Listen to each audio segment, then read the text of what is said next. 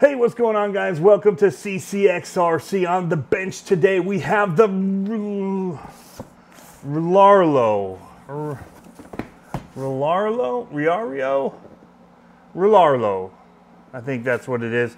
I went to their website. I thought it was Rlaarlo because of the lower cases, so I thought those were I's, but they're not. They're L's. So I think it's pronounced Rlaarlo, but I may be wrong. Anyway, what they've got here is a pretty stinking sweet looking 14th scale Buggy brushless. So we're gonna go ahead and open this up, take a look at it, guys, show you what you get in the box, and for about 200 bucks, doesn't seem too bad from the videos I've seen on it already. So I can't wait to open this up and see what's inside. So without further ado, the Rlaarlo.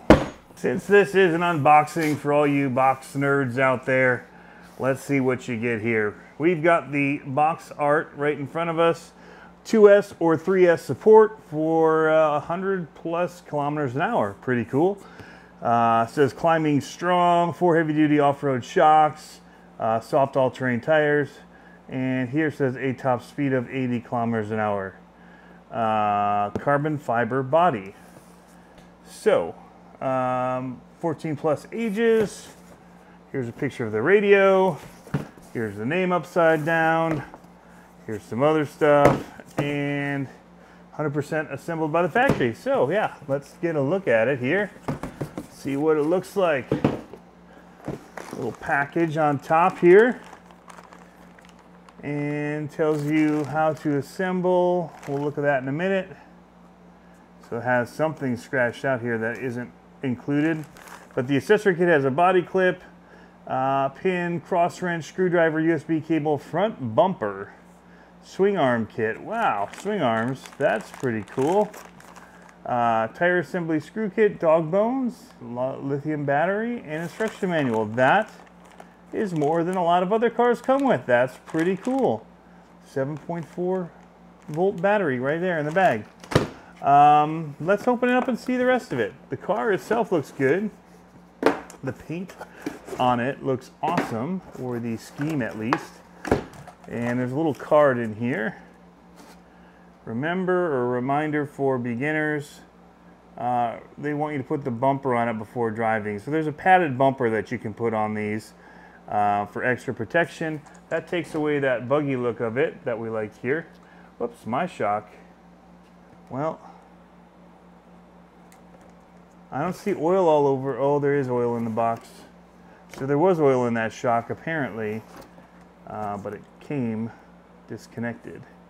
So I'm gonna have to do a little bit of TLC on this. Not a big deal to put that back on, but we'll do that in a minute. And let's look at what else is in here. I can guarantee you that doesn't happen to many of them that come out of the box. I've seen a bunch of them already being unboxed, and nobody has had their shock just open in the box like that. Here is the radio. They tell you how to use it right here. All of the directions and instructions with it are actually quite good for something like this that you get on Amazon. Yeah, so it definitely has oil in the shocks. I can see the oil residue here. So I will have to refill that shock. I guess maybe 30 weight oil. We'll give it a test. But it tells you how to do everything and what they do as far as throttle reverses, receiver light, transmitter light, the steering wheel, throttle trigger, steering reverse, and trim rates and all that kind of stuff. So that's pretty cool that this tells you what each of these do. So steering trim sets your steering. If you're not driving straight, you can adjust that here, what your center point is. Steering rate, the amount that it'll turn. So if it's all the way up, it'll turn further. If it's lowered rate, it'll only turn a little limited amount. And then throttle trim, same basic idea. We want to probably wait and adjust all this when we have the car batteried up. Let's look at the car. Other than the shock thing here, let's just go ahead and stop and fix this real quick. I doubt that yours would come like this if you ordered one, but I don't hide stuff when I unbox it, because you know what, yours may have come like this, and you may think that only that kind of stuff happens to you. But it happens to all of us. Every once in a while you get the one that has a little bit more work involved for some reason. But here we go. Let's take a look at it. Paint scheme looks good. This isn't a carbon fiber body. I'm going to guess that this is what they mean by the carbon fiber body, and that is actually the chassis itself is made out of carbon fiber, which is pretty cool. It does come with additional. Let's pause everything because this is pretty cool. What they give you, nobody else does this, especially at the cost. So you get an extra bumper.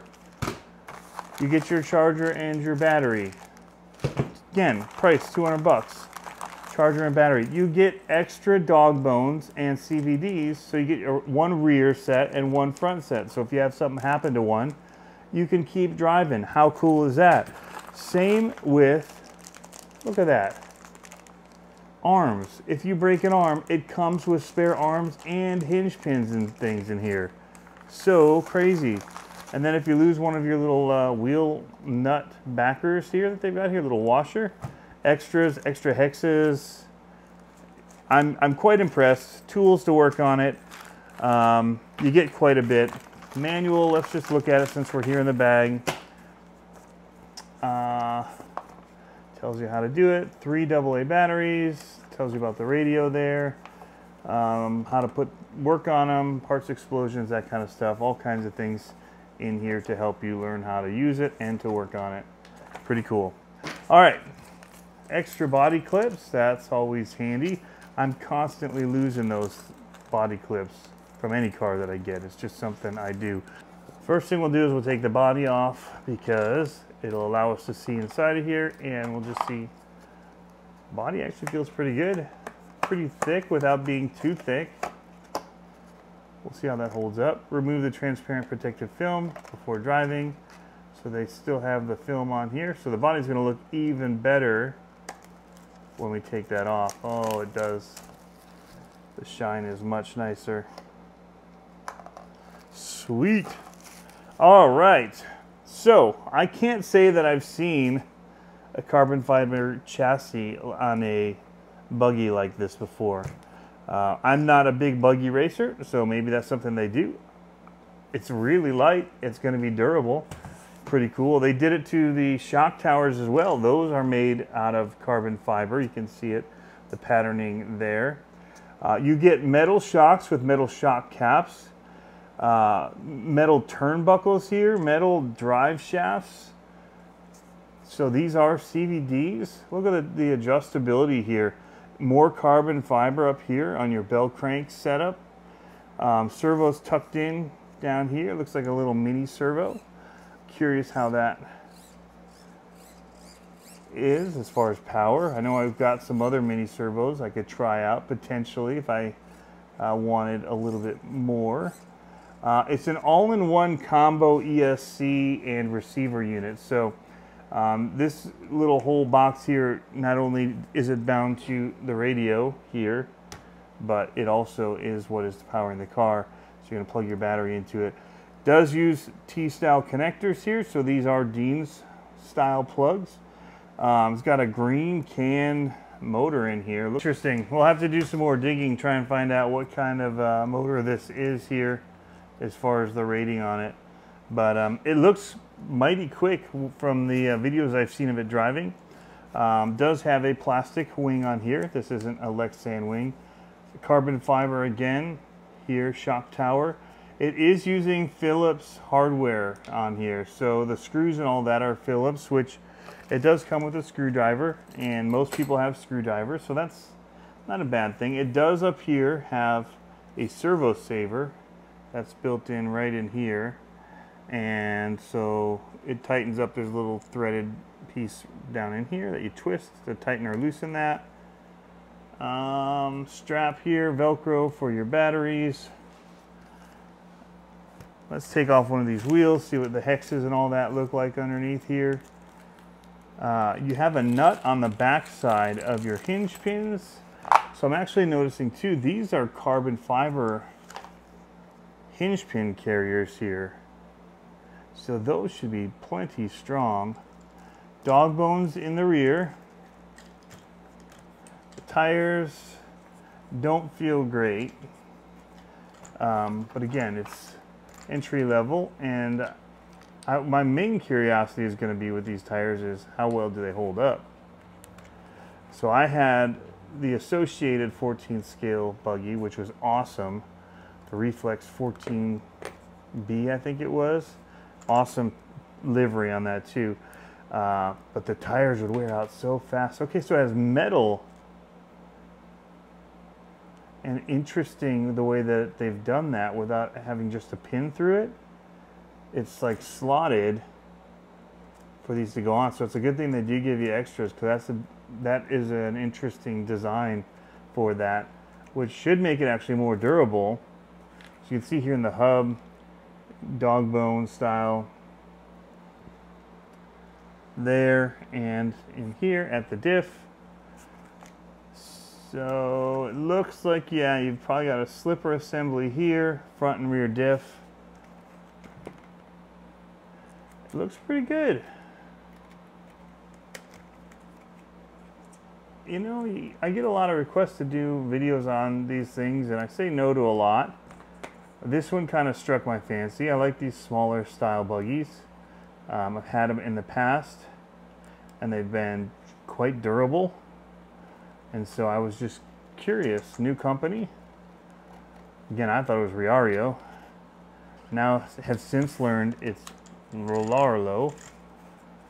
And I think as an early offering, this doesn't look too bad. So again, oil filled. 3 of them are oil filled. 1 of them leaked out the oil, but they are oil filled shocks when you do get them from Rlaarlo. And everything looks pretty cool. This drive shaft in here is metal as well. Center drive shaft is metal in there. Looks like it's a pretty decent little buggy.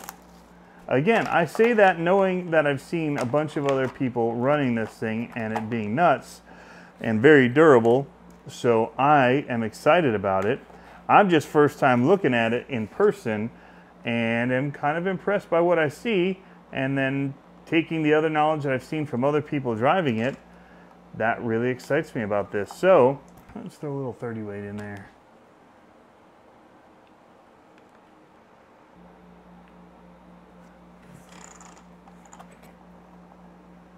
Alrighty guys, here goes nothing. Rlaarlo, it is fast. Ooh. On this asphalt, it drifts like crazy.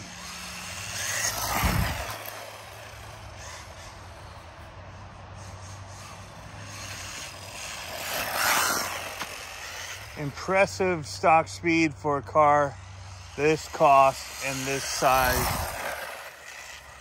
Wow. It is, I think I actually want to turn the rates of the steering down a little bit for right now, so it doesn't want to spin out so easy.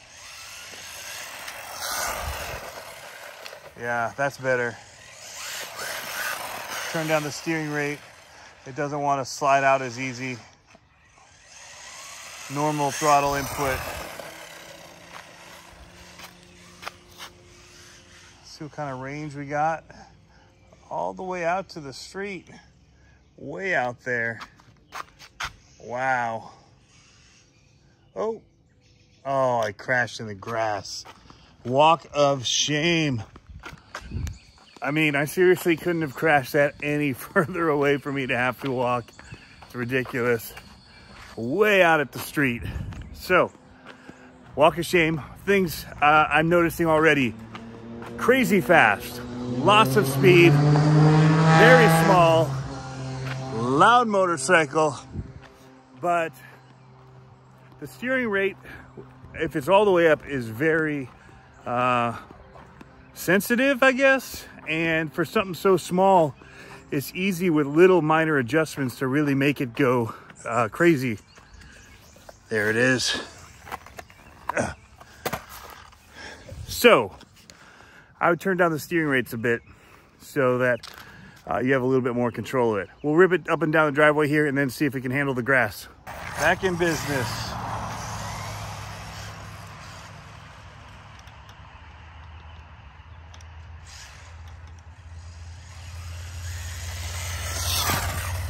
Wow.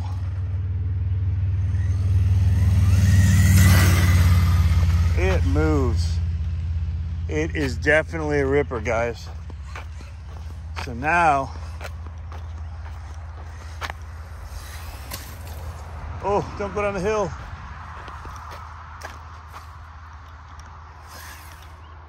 Come on. Don't make me go in that poison ivy. I'm sure there's something poison over here. Ugh. There it goes. Jump.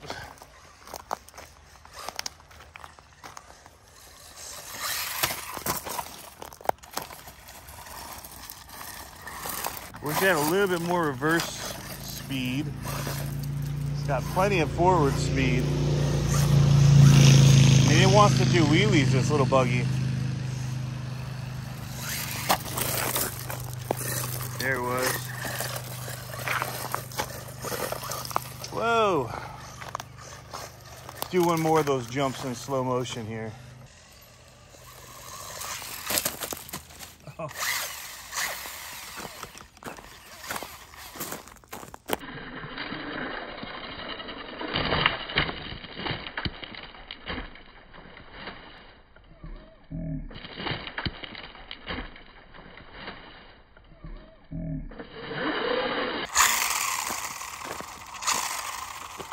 Uh-oh, shock came undone and we lost one of our